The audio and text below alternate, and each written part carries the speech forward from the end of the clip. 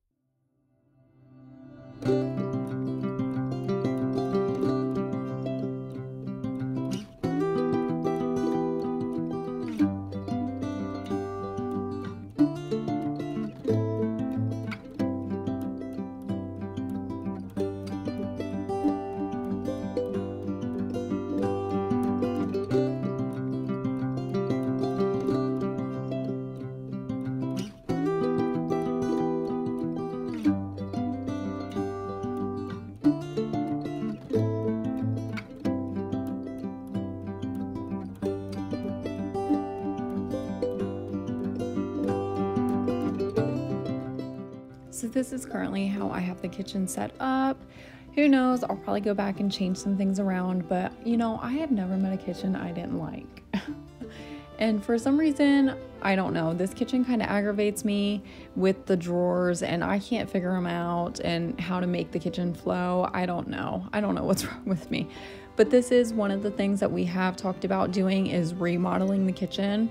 We've actually talked about bringing in a designer and seeing what they suggest and just how to make the kitchen flow and just make it a lot better. But now I'm just going to show you how the drawers are set up.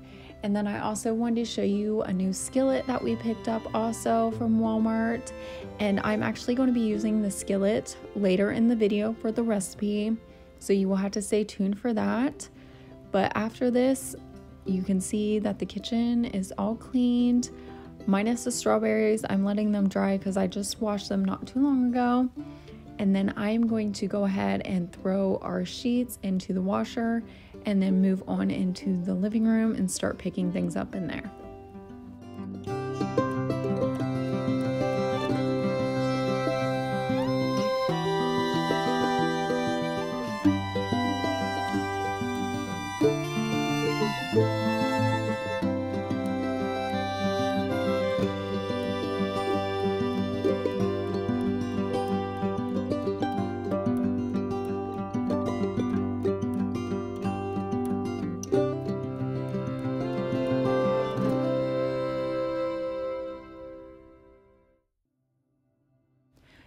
I want you guys to meet Miss Maxine, Miss Max. She has been with us for a while. We had her since she was a kitten because one of our cats got out when we had a winter storm and she got pregnant. We ended up keeping a kitten and we found some amazing homes for the other ones, and then our cats got fixed. But she has been chewing on my one plant that I have on the table next to the couch. So it's missing. I don't know if you caught it, but sometimes I put it up and I just forget to put it back. But anyways, we are going to move into the bedroom now and start making the bed. And once I got done fighting with this fitted sheet here, I realized that I put it on the wrong way. So that's probably why I was fighting with it. But honestly, this day I was just kind of, I don't know, wanting it to be over, I guess. So I didn't even worry about going back and fixing it. It is what it is, and that's it.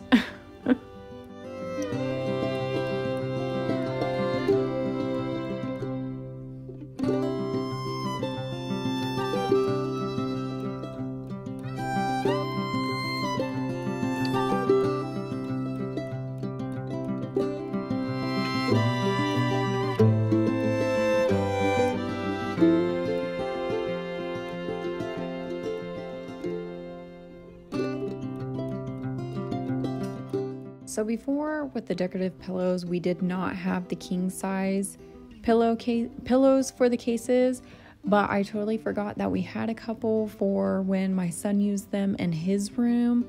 But now since he got new pillows, I went ahead and took the king size ones and used them for our decorative pillows.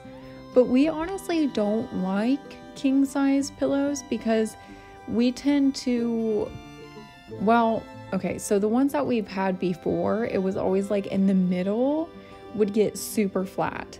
And then it just wasn't comfortable using them because we'd constantly end up back into the middle because it's flat. And yeah, so we've never had really good luck with them. And also with this duvet cover, I honestly kind of regret getting it. Like, it's a whole thing and it's a lot to work with. But now we are going to get into the decorating part. So this is everything I have and I'm super excited. I use these for the back of the windows, but now I wanted to change out my wreath in the living room that I have where my wall basket is. So I'm going to put that together now.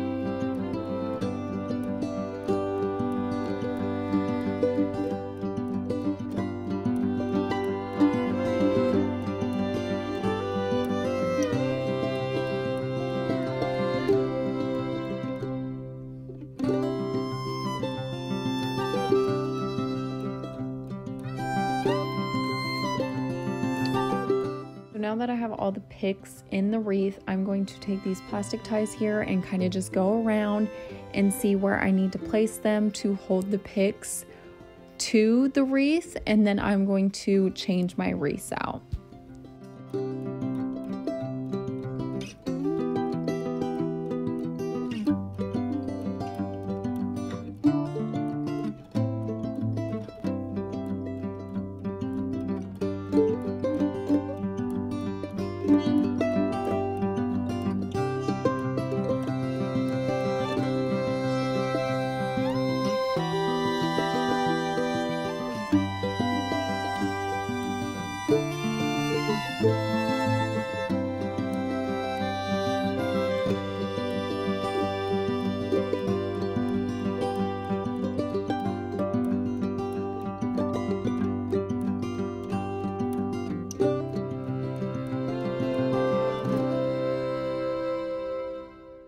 So I absolutely love how this wreath turned out, and now all of the greenery in the living room flows and it just looks so good. I did go back and fluff it up a little more, but it looks amazing.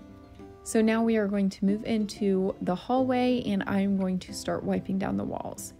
So as you've seen earlier, I had 4 windows to hang up, our son's crib spring frame, and then I'm also going to be using the wreath from the living room. I cannot wait to show you guys how all of this turned out.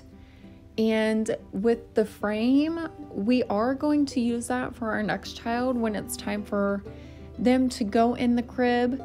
And that's just going to be a piece that's very sentimental, I think is how you say it, to me, to our family, that both of our kids used it. And that's definitely something that I don't want to part with. So if you're the same way, then hopefully this gives you an idea, because I got this off Pinterest, and I will show you how they had it set up to how I have mine set up. But I'm just so excited. So enough rambling, let's get these walls cleaned.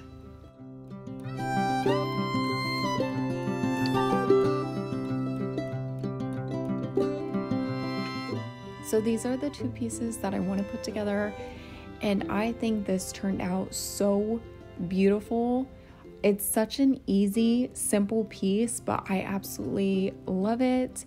And like I said, I wanted to show you how they had it set up on Pinterest, but now to the windows. And then I actually want to go to Target this weekend because they have a matching garland. That's where I got the wreath from.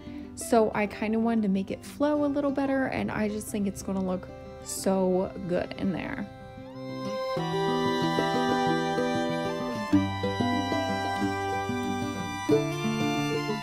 We are done decorating. It is time to move on to the recipe. This is a Pinterest recipe. It is called sausage, pepper, and onion tortellini skillet. So I'm going to have it linked below in the description because I made it differently than how the recipe actually goes. But I am going to start off with a pot of water and get it on the stove ready to boil. And then in my skillet, I'm going to put 2 tablespoons of oil, 1 red and orange bell pepper, and 1 small Vidalia onion.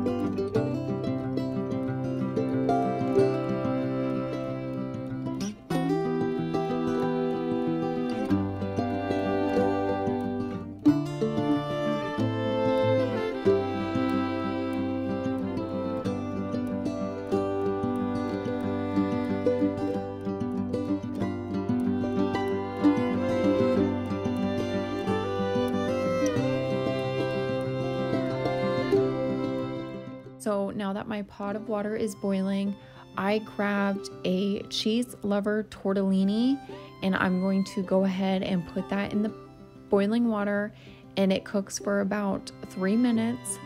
And then I'm going to drain it and set it aside.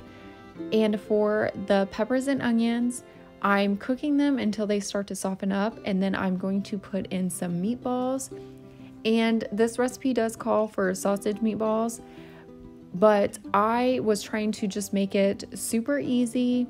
So I went ahead and grabbed some frozen ones, and I could have sworn that they actually had sausage ones, but I don't know. I was just in a rush trying to get out of the store, and this is what I grabbed. So like I said, I'm going to go ahead and drain the pasta and set it aside.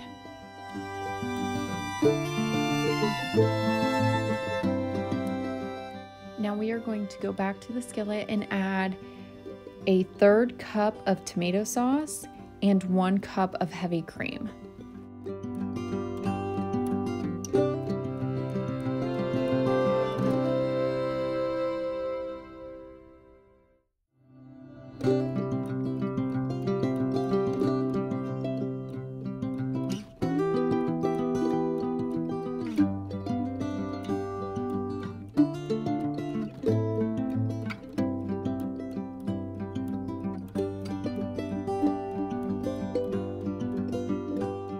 So now that everything is stirred up, we are going to add 2 teaspoons of garlic.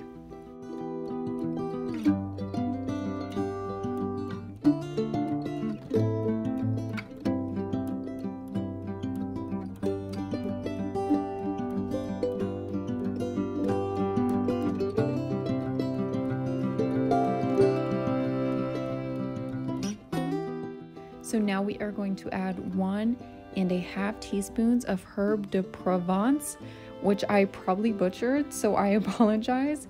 And then we are going to add a 1/4 teaspoon of red pepper flakes.